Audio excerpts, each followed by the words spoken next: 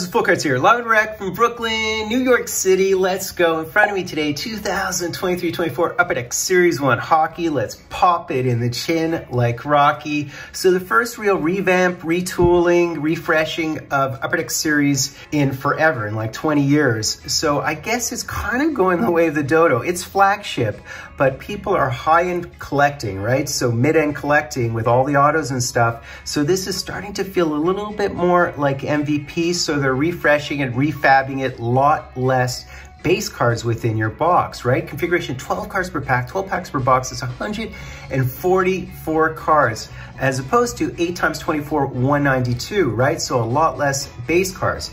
3 inserts per pack as opposed to 1 insert per pack. So 6 Young Guns plus 30 more inserts within the box. Now, does that devalue inserts? You know, it's not as if they have much value to begin with, but yeah, they're just printing cards. It's a new wax era. They're trying new things. They want to keep us engaged.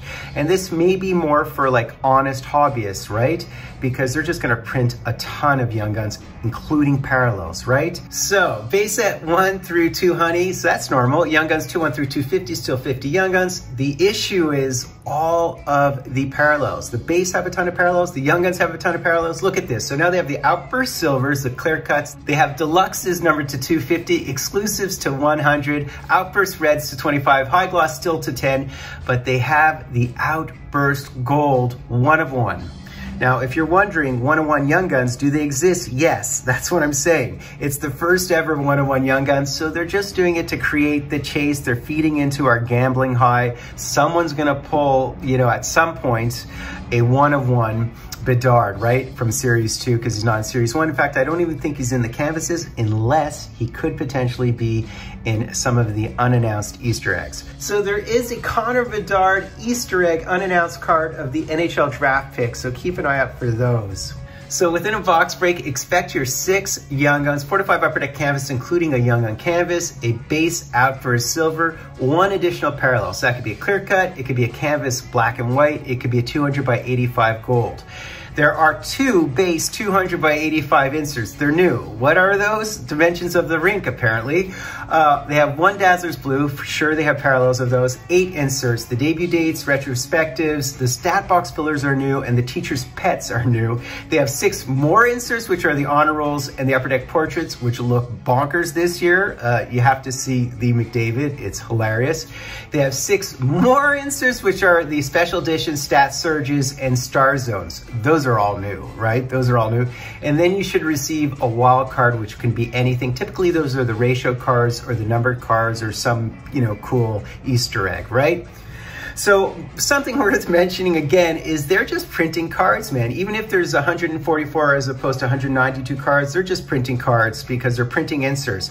Upper Deck portraits, population counts, they all have a ton of parallels. Population counts are actually kind of cool, numbered to 1,000, but they have parallels numbered to 500, 150, 25, 10, and they also have 1-of-1s.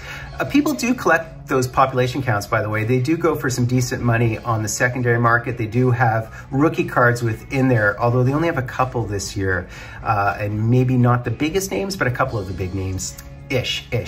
Upper Deck portraits have silver frames numbered to 99, red frames to 25, printing place 1-of-1. I mean, boom, bang, bing, bong. All right, guys, so let's just scrunch a bunch here. Who would you be looking for? I'd be looking for Levi, for Knives, for Wolf, for Luke Hughes, for Greg, for Evangelista, for Casper, all those guys. Coronado, Askarov is supposed to be very good.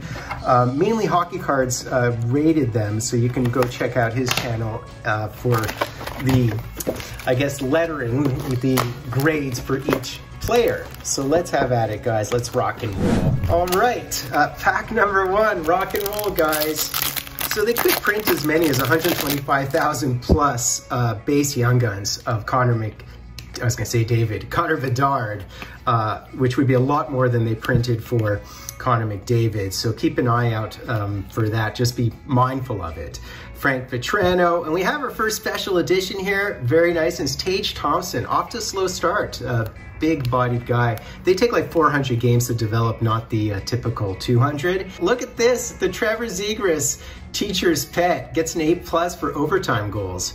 And we did hit the Ridley Gregg. Now, this guy is supposed to be very good. People are very excited about him, so very nice to pull him. Certainly on the list of some of the top players. Okay, good. Aho Seth Jarvis, he's been lights out first couple of games here. Mainly Hockey Cards has Gregg, I think, as an A- in terms of his prospect rating. So we got, let's continue on with CC. There's Darlene, like to see him have a good year. Lowry, Vanacek, and our first one of these 85 by 200s, which is the size of the ice rink. We have Willie. Very, very nice. And we do have a Young Gun canvas, or is that just a canvas behind there? So we have Jack Eichel, Superstar. So these are the honor rolls going back to 2003, 2004. And we do have a base upper deck canvas of our man. Look at that. Very, very cool. Looks like he's holding a big bottle cap, but I'm guessing it's a chip. Is that a poker chip? That's kind of funny. Dougie Hamilton's gonna have a monster year, by the way. Hyman went off the other night.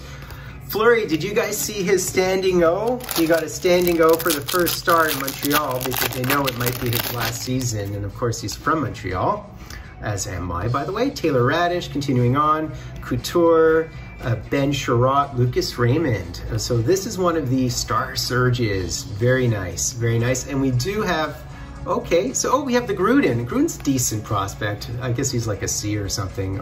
But we have the Lucas Dostal, rookie retrospective, and there is the Gruden, one of the few Penn Young Guns, and not the only one.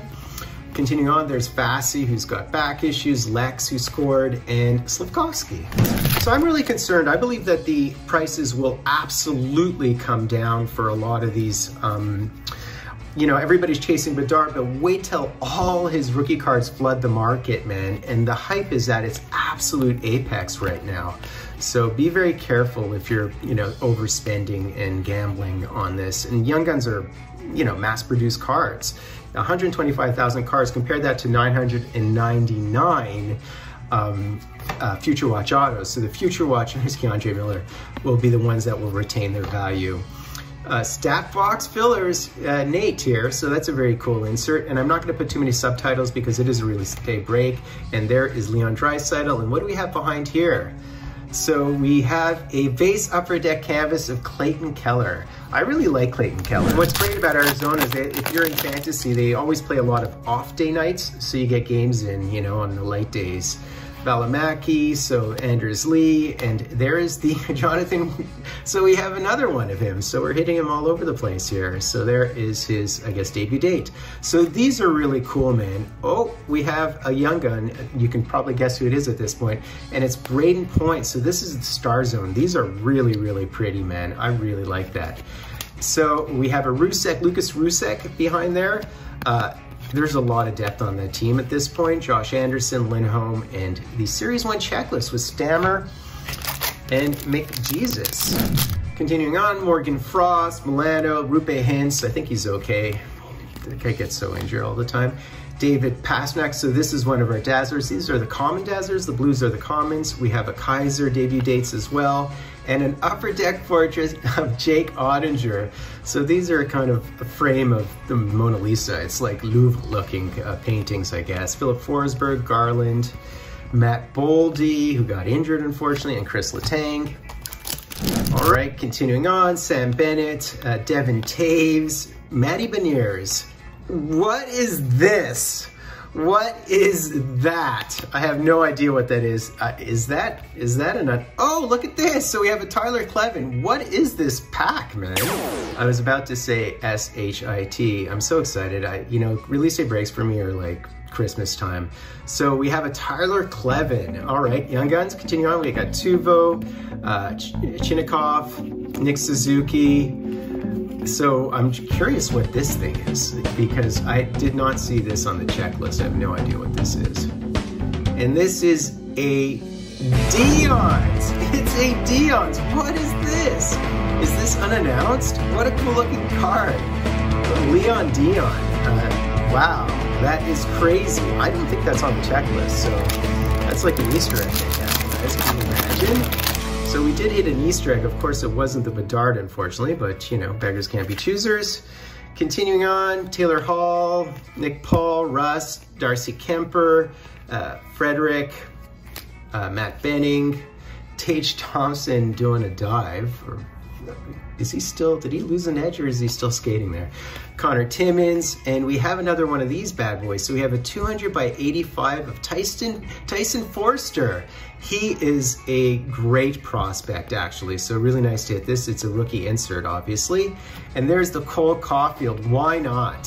Why not? And an upper deck canvas of Jason Dickinson. We have another Young Guns here, okay?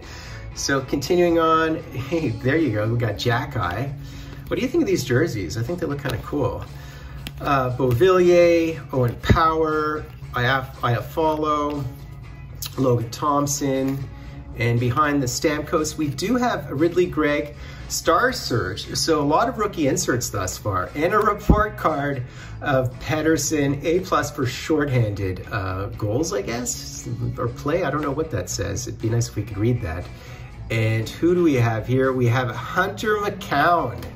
Another sort of middling young gun, I would say. I wouldn't mind an Owen Beck or a Farrell, which would be the Habs prospects. Another one of the teacher's pets, Igor Shesterkin wins. Okay, that one's very straightforward. And what is this behind here? And we have an upper deck canvas of Brandon Saad. All right. Yeah, so I'm really concerned that the prices of the cards will tumble because of the fact that over time, you know, the hype will die down, of course. And, you know, people are just willing to pay crazy money right now because of all the hype, but that will change over time. So we got Giordano. We have another one of these, and it's Dylan Larkin. These are really beautiful. Oh, wow, cool. So we have an acetate here. So who's the acetate and who's the young gun? And the young gun is Dustin Wolf. Nice. Nice, definitely one of the ones I was gunning for. That is wicked. That is so good. So happy with that. So what's this? I think this is just a base young. It looked like it was upside down. So who is this? Oh, it's Peter Mrazek, Goalie Mojo, of course. How could I not have Goalie Mojo? I'm like the Goalie Mojo guy. All right, guys, last pack. And we do have our Outburst, but it does not, I don't think it is. I don't think it's a young gun, unfortunately. So we have a Middleton, Petrie, Luukkonen, UPL, of course, Nishushkin, bit of a slow start for him. Well, this is deployment, of course. Nate Schmidt. And here are our inserts, all three inserts. So what do we have here? We have a Kent Johnson, so this is one of the rookie retrospectives. And we have a Shane Wright. I'm not really sure. This is just, what a crazy look. What is he wearing? What is he wearing is the question. He seems eager about it, happy about it. And we do have our Outburst. Our Outburst is Claude Giroux. Very nice, guys. That was a solid box. So that's basically it, guys. I believe I hit an unannounced card, which is wicked, which is really wicked. So guys, do me the honor of sub-liking, hashtagging, Dried, and get into my draw. I will be giving out another big shipping box full of cards. Trust me on that, including a lot of these cards. So hashtag Dryden for sure. Get into my draw. Give me a thumbs up. I really appreciate the support from all you guys. And if you want to, I did a breakdown of group breaks with regard to player name breaks. So check out that video. It's a long form video. I love you guys. I love your support. And I love our shared love of the hobby. Fultoncards live and direct from a place called Brooklyn, New York City. What about that card in the background?